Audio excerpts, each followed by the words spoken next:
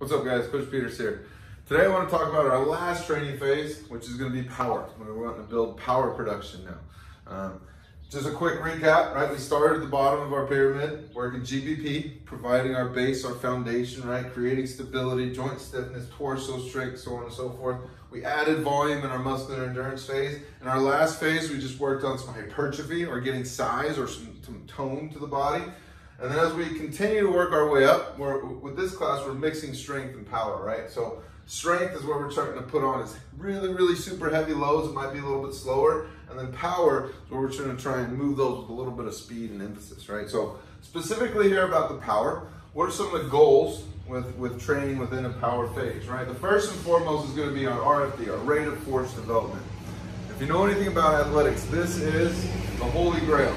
This is really what it comes down to. If we can create more force, faster, more rapidly than the next person, we're going to win every time, right? So rate of force development, obviously we want to get strong, and we want to produce a lot of force, but now we're increasing the rate that we produce that force at, right?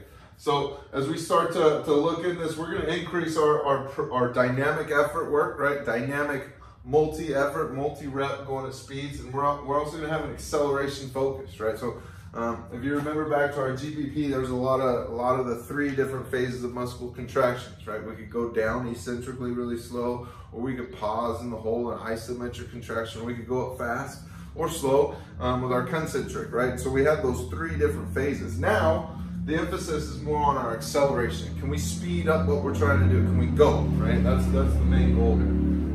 We're going to use maximal or semi-full recovery for this stuff. It's kind of like if you want to be fast, if you want to train fast, if you want to be strong and train strong, you ought to allow yourself to recover so you can work at those intensities, right? To be fast is very, very intense, and it's asking a lot on the body, regardless of how much weight you're using, how much load, right? So if we are going to be able to move fast, then we got to allow ourselves to recover, and then so the next rep is again fast.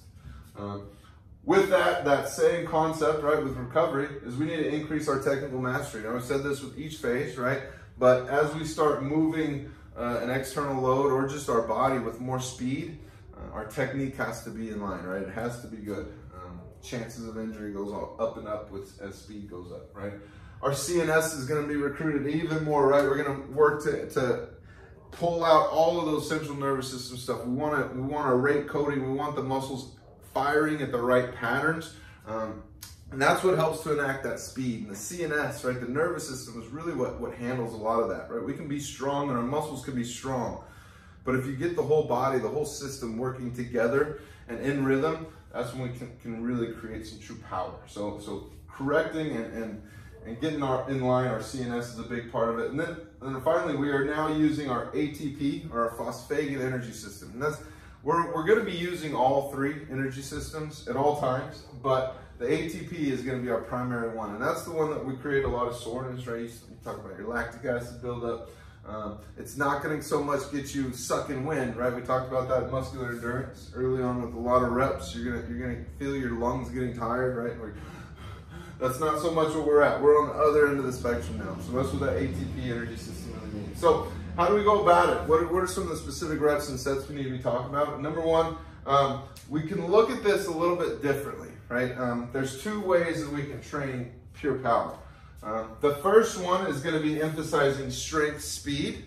So we still want some weight on the bar, right? I can be powerful by attempting to move that thing fast, but if it's really heavy, it's obviously not going to be moving all that fast. Think about power lifting. Well, it's power, but those guys are lifting massive loads, and it's not exactly going super fast, but the load is extremely high. The intent is to go fast, but because the load is so high, we're not going to be able to, right? So that's the first one. We can train for strength, speed, or that higher end load range, or we can also train for speed, strength, where we're actually going to take a lot of weight off the bar, or whatever movement you're trying to do, and we're going to emphasize our speed of the movement, right? So there's 2 different ways that we can approach this. Make sure that you understand, right? Throughout this whole course, we've been working on increasing our intensity, increasing the load, the weight.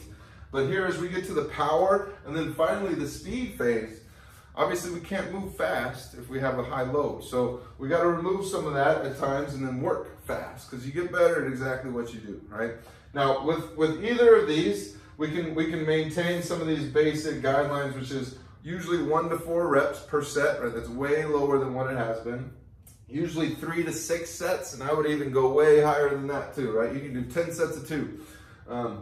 Some really heavy squats, or you can do, 10 sets of 2 on bench press really fast, getting that thing off of you. And then we're gonna have obviously a really, really long rest time. You can't expect yourself, I like to use the saying, right? You can't go sprint a mile, and then you can't do back to back sprints either, right? The body's gonna slow down, and it can't operate at that intensity for that long. So understand, manage your rest times. Take as much time as you need, because the emphasis there is to go as fast or as hard as you can when the load is on, right? So just a quick recap. Again, strength, it's heavy. We're looking for tonnage. We want it slow or squatting. Powerlifting, we're looking at big football player alignment, right? And then our power, right, is where we really start talking about rate of force development. Now we want the speeds. We're talking about a quick jab, right? We want something fast, powerful, it's explosive, it's quick, we gotta get snatching, right? So that's kind of what we're looking at in this power phase. We wanna be fast and explosive and go.